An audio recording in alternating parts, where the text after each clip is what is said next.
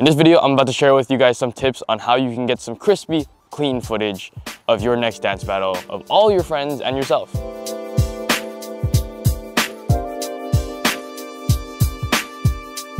What's up you guys, this is Kai from Vertigo Vision, and I'm bringing you this video today because recently I've been seeing a lot more posts of dance footage online. With social media and Instagram and YouTube being such a big part and bigger part of our lives every single day, we tend to record ourselves and post that footage online for people to see.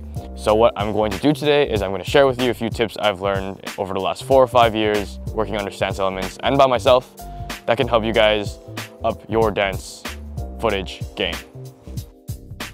So a few days ago, I was shooting an open styles event. What I like to do for these events is I like to get there a little bit earlier before preliminary starts and see the floor. See the stage where the event is going to be taking place, where the battles are going to be held, so that I can find the best angle around the perimeter. If you're looking to get high quality, nice looking footage of your subject, the most important thing you can do is find a great spot and a background to pick. When I pick a background, I like to ask myself these questions. What are the dancers wearing? What is the lighting like? And what is the background like? So in order to get a clear image of the dancer, you're going to want to make sure that they distinguish well from the background. If someone's wearing black in a poorly lit venue and it's a black background, then you're not going to be able to see the dancer very well.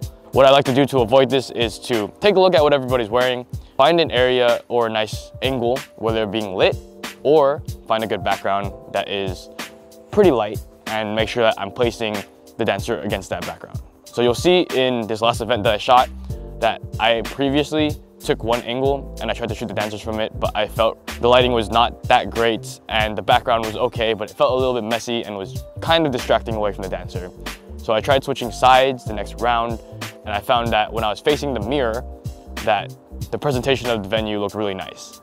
So I ended up going with that.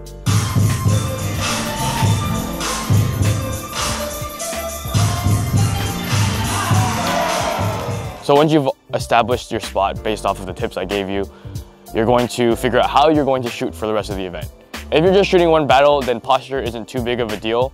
But if you want to be stable and you're shooting an entire bracket or multiple battles, I'd recommend sitting down in a crisscross position, like I'm showing on screen, and making sure that you're holding your camera supported by points of contact. And I'd put my elbows on my legs so that my camera has 2 points of contact to stabilize itself.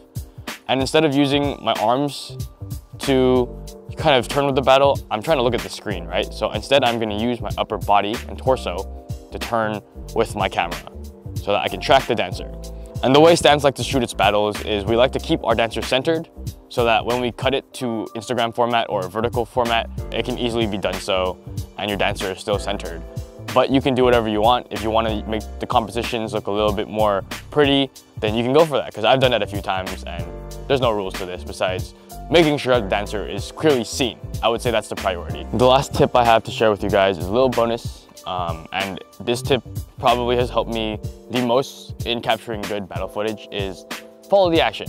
And it aligns very well with what I was talking about with keeping the dancer centered, because the dancer is the action. You want to follow him or her. But keep in mind that this is just a rule and you can break the rule if you feel like something else is going on in the scene.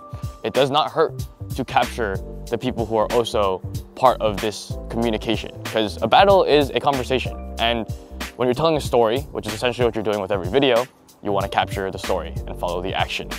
So that would be my biggest tip for you guys. If you take away anything from this video, follow the action.